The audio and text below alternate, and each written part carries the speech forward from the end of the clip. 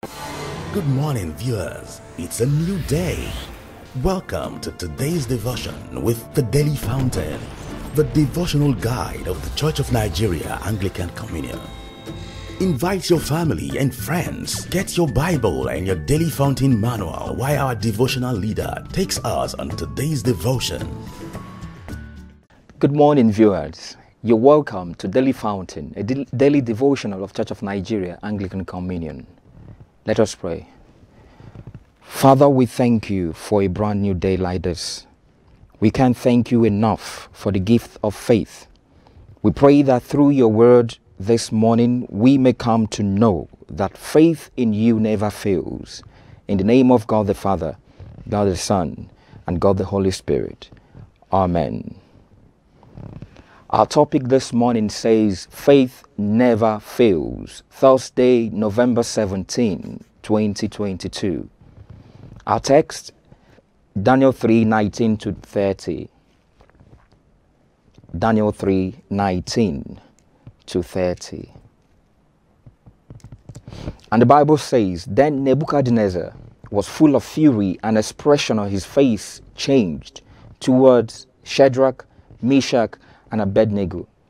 He spoke and commanded that they heat the furnace 7 times more than it was usually heated. And he commanded certain mighty men of valor who were in his army to bind Shadrach, Meshach, and Abednego and cast them into the burning fiery furnace. Then these men were bound in their coats, their trousers, their turbans, and their other garments, and were cast into the midst of the burning fiery furnace. Therefore, because the king's command was urgent and the furnace exceedingly hot, the flame of the fire killed those men who took up Shadrach, Meshach, and Abednego. And these 3 men, Shadrach, Meshach, and Abednego, fell down bound in the midst of the burning fiery furnace. Then King Nebuchadnezzar was astonished, and he rose in haste and spoke, saying to his counselors, Did we not cast 3 men bound in the midst of the fire? They answered and said to the king, True, O king. Look, he answered, I see 4 men loose, walking in the midst of the fire, and they are not hot, and the form of the 4th is like the Son of God. Then Nebuchadnezzar went near the mouth of the burning fiery furnace and spoke, saying, Shadrach, Meshach, and Abednego, servants of the Most High God, come out and come here. Then Shadrach, Meshach, and Abednego came from the midst of the fire. And the satraps, administrators, governors, and the king's counselors gathered together. And they saw these men on whose bodies the fire had no power. The hair of their head was not singed, nor were their garments affected, and the smell of fire was not on them. Nebuchadnezzar said, saying, Blessed be the God of Shadrach, Meshach, and Abednego, who sent his angel and delivered his servants who trusted in him. And they frustrated the king's word, and yielded their bodies, that they should not serve nor worship any god except their own God. Therefore, I make a decree that any people, nation, or language which speaks anything amiss against the God of Shadrach, Meshach, and Abednego shall be cut in pieces, and their houses shall be made an ash heap, because there is no other God who can deliver like this. Then the king promoted Shadrach, Meshach, and Abednego in the province of Babylon. This is the word of God. Thanks be to God. Just to remind us, our topic this morning says, Faith never fails. What is faith? Faith, according to Hebrews chapter 11, verse 1 says, Faith is the substance of things hoped for, the evidence of things not seen. Faith is having complete trust or confidence in someone or something. When you have complete trust or confidence in someone or something. The place we just read is telling us a story of a king known as King Nebuchadnezzar, the king of Babylon, as it were. This king took the Jews from Judah into captivity, and they stayed for captivity for up to 70 years. So from that point, if you read the book of Daniel very well, you find out that from the 1st to the 6th chapter, was talking about Daniel and his three friends, Shadrach, Meshach, and Abednego. Their exploits, what really transpired between them and King Nebuchadnezzar. In chapter 1, it talks about the selection of Daniel and the friends as part of the people to serve in King's palace. And remember, Daniel said, when he was asked, he said, I would not divide myself with the king's food. Give us veggies. We're okay with that. And give us 10 days to see if we would not be nourished and even more nourished than other people. And the Lord showed in mercy, and it was like Daniel asked. In chapter 2, it talks about the dream King Nebuchadnezzar had, and the wise men that he gathered together could not even tell the dream, not to interpret it as well. Then Daniel came into the picture, where he asked the king, give me some time, I'm going to tell you the dream. Not just tell you the dream, I will interpret it. And he went to ask from God, and God revealed in a vision at night. And he came back and told the king exactly what happened, and he interpreted the dream. After that, the king promoted him and his three friends. Then coming to chapter 3, where we read, it talks about when the king Nebuchadnezzar made a golden image and asked everyone in the kingdom to bow down and worship the golden image. Some people came and told him, some Hebrews, some Jews who are in captivity, whom you selected to be part of the people in the palace, they are not obedient to you. And then he asked that the three of them will be brought, Shadrach, Meshach, and Abednego, and they brought them to King Nebuchadnezzar. And this is where our introduction starts in the devotional. King Nebuchadnezzar was terribly angry with Shadrach, Meshach, and Abednego for refusing to worship the golden image he ordered to be set up. Why did they refuse to worship the golden image that the king had set up already? There were things that played out between Shadrach, Meshach, and Abednego and the king. Something played out. Something to comfort you, to encourage you, and to encourage myself, to tell us that faith in God never fails. What is that played out? When the king asked them to bow down, first in verse 16, they said, we have nothing to do with you in this matter, king. We don't even want to contemplate this issue. We can't. We don't want to argue with you. In verse 17, they said, with the God we serve will deliver us from the burning fury furnace. This God that we serve is going to deliver us.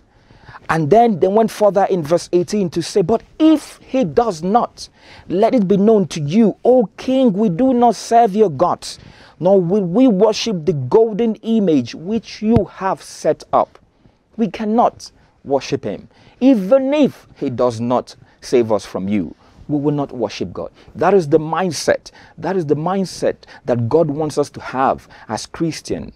When we have faith in him, like Esther also said in Esther chapter 4 verse 16, he said, if I perish, I perish. When she was about to visit King Ahasuerus, it was not her time. He called for a fast and then asked all the people, pray and fast. Let me go in. If I perish, I perish. That's the same mindset that God wants us to have at every point in time. Therefore, he ordered that the furnace be heated 7 times more than it was usually done. And they should be thrown into the fiery furnace, because the furnace was exceedingly hot. The flame of the fire killed the men who threw them in. Praise the Lord. Hallelujah.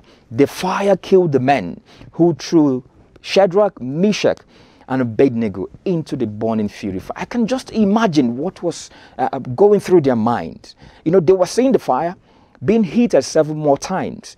They were seeing themselves getting closer to death.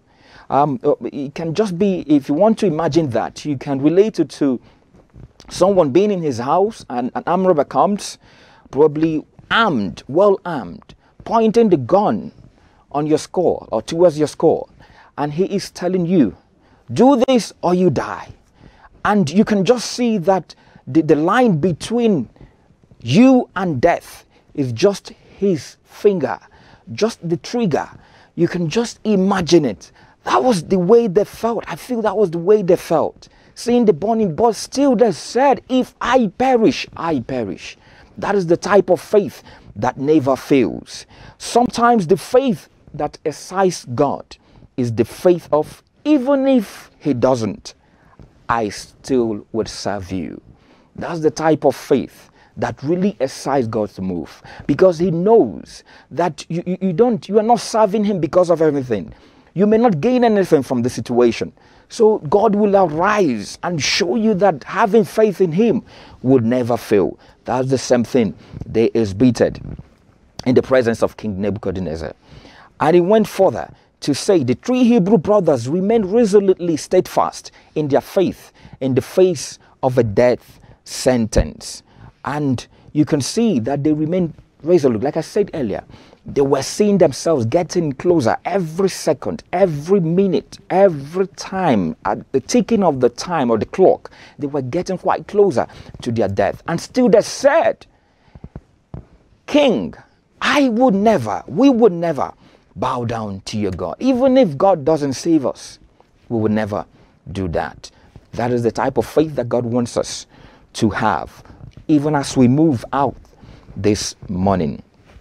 They believed in the Lord and held on to the word of God, which says, when you walk through the fire, you shall not be burned, nor shall the flame scorch you.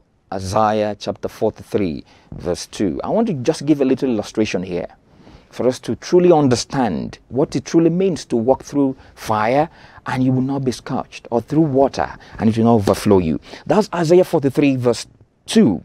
And it says, when you pass through waters, I will be with you. They shall not overflow you. When you walk through the fire, you shall not be burned, nor shall the flame scorch you. That is the word of the Lord. What is that illustration? If you read Genesis chapter 1 verse 26, the Bible made us to understand that that God made us in his own image when he said, let us make man in our own image. So we are resemblance of God. We are made in the image of God. And what is it? What do we carry as children of God? If you also read John chapter 4, the encounter between Jesus and the Samaritan woman, something happened there. And he asked the woman for water. And the woman said, we don't have anything. The Samaritans don't have any relationship with the Jews. Why are you asking me of water? And Jesus said, if you know the person asking you to give him water, you would even ask him and he will give you the living water. And when he gives you that living water, you would never again taste in your life. That is Jesus telling the Samaritan, I am the living water. Ask of me. Ask whatever you want, and I will give you that living water. Also in baptism, we are baptized with water. Water is very, very important in the life of a Christian. It's a sign of life, and we are baptized in water as well. So when you are a child of God, when you are made in image of God, you are a carrier of that living water in you. You carry that living water. The presence of Jesus is in you. And Jesus said to the Samaritan, I would give, and you never thirst again. Meaning, I'll give you surplus of it, excess of it. And also, if you read Hebrews chapter 12, verse 29, the Bible says that the God we serve is a consuming fire.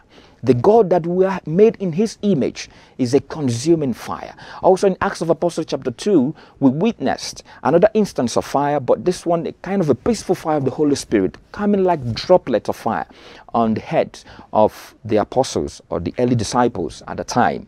So you can see that as a child of God, what you carry these two things. You are equipped with the living water of God. You are equipped with the fire, both the peaceful fire and the consuming fire of the Lord. You are all in all. You are ready and equipped for battle. Now, when the Bible says that when we pass through waters, I will be with you, they shall not overflow you. You know, when you get water, and one enemy of water is fire. When you light up fire under a bowl or something, you have filled water into it, and you light up fire. When you light up fire, it keeps increasing, the temperature keeps increasing until it gets to probably 100 degrees Celsius, and it begins to evaporate. And before you know it, you will not see the fire, you will not see the water again. So fire, usually when you walk through waters of life, storms of life, what God is telling us here, that you have an excess of water in you. You have surplus of water in you to quench the fire of life, to quench the challenges that you're going to face today, to quench the consuming fire all around you, because you have the living water of Jesus in you. You have the living water of God with you. And also when you pass through water, that's what the Bible is telling us. You carry the consuming fire of the Lord. You carry the fire of the Lord to dry up every form of water on your way.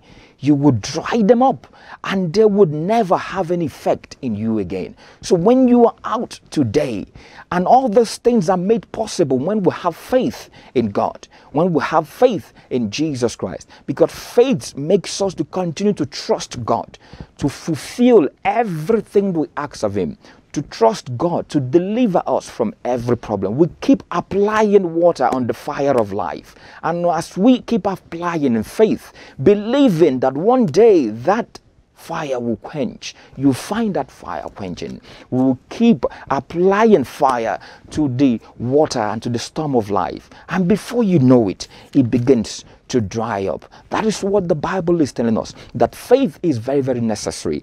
And the faith that can help this to be actualized in our life is the faith that never fails. That faith of, if I perish, I perish. That faith of, God, even if you don't do this, I'm going to keep working. I'm going to keep serving you until you do it, because I know definitely on the long run, you are going to do that. And that is the faith I present to you. That's the faith I present to myself this morning. And that faith in God never fails. Their faith worked for them. Beloved, as you're facing any life-threatening, are you facing any life-threatening circumstances? You are not alone.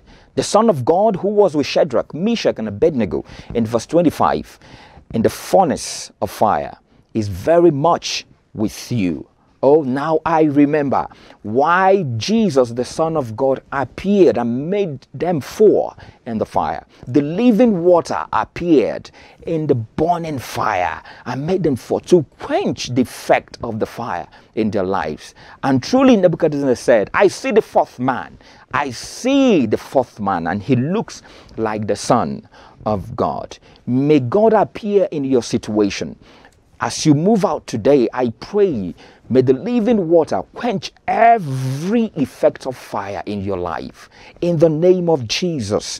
And may the fire that you carry, may God supply enough heat to dry up every storm of life as you move out this morning, in the mighty name of Jesus Christ. Amen. And I want further to say, if God is for you, who can be against you? Romans 8:31. Faith never fails, rather it promotes. We are advised, we are encouraged by a devotional this morning to have faith in the living water. When we have faith in the living water, when we have faith in God, when we have faith in Jesus, when we have faith that Jesus can do all things, and faith in Him and on Him will never fail. And it goes further to say in our prayer, O Lord my God, in your mercy, increase my faith through Jesus Christ our Lord. Make it your prayer this morning. Tell God, Father, increase my faith this morning as I move out. May my faith conquer every problem and challenge that I would face. May the fire in me dry up every water. May the water that I carry be a source of power that will quench every fire that I will encounter today. Make it your prayer and ask God, O Lord, the giver of faith, we pray as we move out this morning, may our faith in you never fail. May those who are yet to have faith in you receive the grace to acquire enough faith to pull through the challenges of this perilous time. In the name of God the Father, God the Son, and God the Holy Spirit. Amen. We thank you for fellowshipping with us today. We invite you to join us tomorrow morning, same time, same station, for another special edition of the Daily Fountain. If you are led to sponsor or support this program, please contact the numbers and email all showing on your screen. Also, subscribe to our YouTube channel at youtube.com/ACNNTV. Visit our website www.acnntv.com.